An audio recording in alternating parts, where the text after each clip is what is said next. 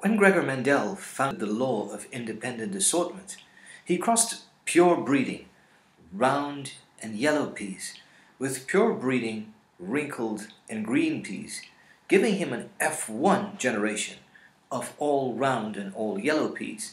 Then he selfed the F1 and he got the classic 9:3:3:1 ratio, which was able to allow him to formulate the law of independent assortment. Let's take a look at these diagrams which explain what independent assortment means. And this diagram illustrates the meaning of independent assortment. In Mendel's F1, the peas were heterozygous for round and yellow, and the possible gametes included these four possibilities here, each of these having an equal chance of coming into existence following meiosis. Big R segregating with big Y into one gamete because of the random assortment of chromosomes, or big R segregating with little y with an equal chance, allowing for the gamete big R little y and the gamete little r big Y to have an equal chance of forming as the big R big Y and little r little y. Recombinants, as they're called, are the result of the random assortment of chromosomes, and this law is valid when these genes are located on separate chromosomes. But what if the gene for the texture of the coat and the color of the seed were located on the same chromosome? What if they were linked? Then we could have a completely different set of results. But Gregor Mendel was not faced with this situation. After the work of Mendel was recognized at the turn of the 20th century, researchers like Bateson and Punnett and Saunders, and of course Thomas Morgan and his graduate student Sturtevant, these researchers began to work with both plant and animal specimens to see if any discrepancies existed in the work of Gregor Mendel. For this is the nature of science. One discovery is presented, others seek to build and to verify this discovery, or perhaps to identify variations, exceptions, or discrepancies with the findings. And so it was with Mendel's law of independent assortment. Perhaps the first post-Mendelian study of this nature came in 1901 from Bateson, working with the association between the genes that cause chicken feather color or chicken plumage and the comb or the headpiece of the chicken. Later, Bateson teamed with Punnett and Saunders to work with sweet peas. And of course, the most famous work came from Thomas Morgan and his graduate student Sturtevant. Morgan observed a white-eyed fruit fly in his collection, and he crossed this white-eyed fly with red-eyed flies. The resulting F1 were all red-eyed. Then he crossed these offspring with members of the same generation, selfing the F1. This gave rise to the F2. In the F2, Morgan noticed that there was one white-eyed fly for every 3 red-eyed flies. But he also observed many of the white-eyed flies were males. And this is the discovery that's most widely acclaimed today as the one that led the way in our understanding of exceptions to Mendel's second law, the law of independent assortment. Morgan and Sturtevant would go on to map several chromosomes of the fruit fly Drosophila, and their work is widely acclaimed as one of the most significant advances in the science of genetics. Today, we examine the work of Bateson, Punnett, and Saunders. Let's first take a look at their experiment and examine the reasons for the non-Mendelian ratios that they got. And then we will look at their conclusions. And finally, we will apply the chi-square test to demonstrate the significant difference between their result and the expected results following a normal Mendelian pattern. Peas with purple flowers, long pollen, with sweet peas with red flowers and round pollen. Here we can represent the pure breeding or homozygous parents used in this cross. note that the gene for color of the flower is on the same chromosome as the gene for the shape of the pollen.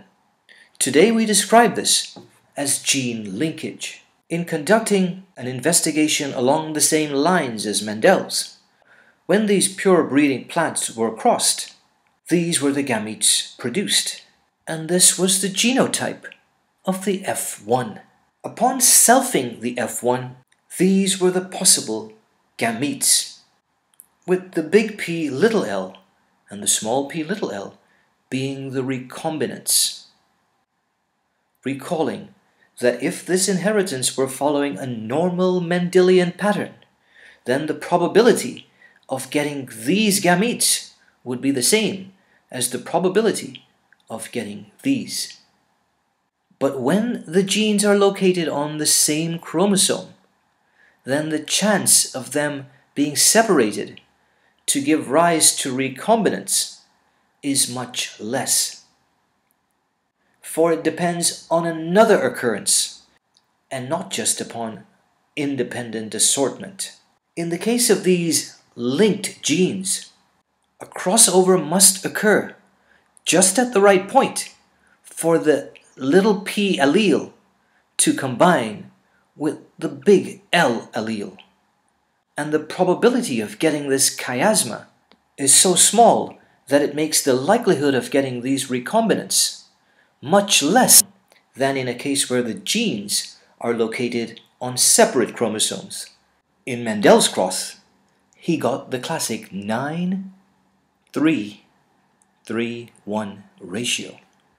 And if the sweet peas followed a similar pattern, then this would be the ratio expected: 9:3:3:1. The actual result looked something like this, with the expected outcome shown here in this column and the observed outcomes shown here.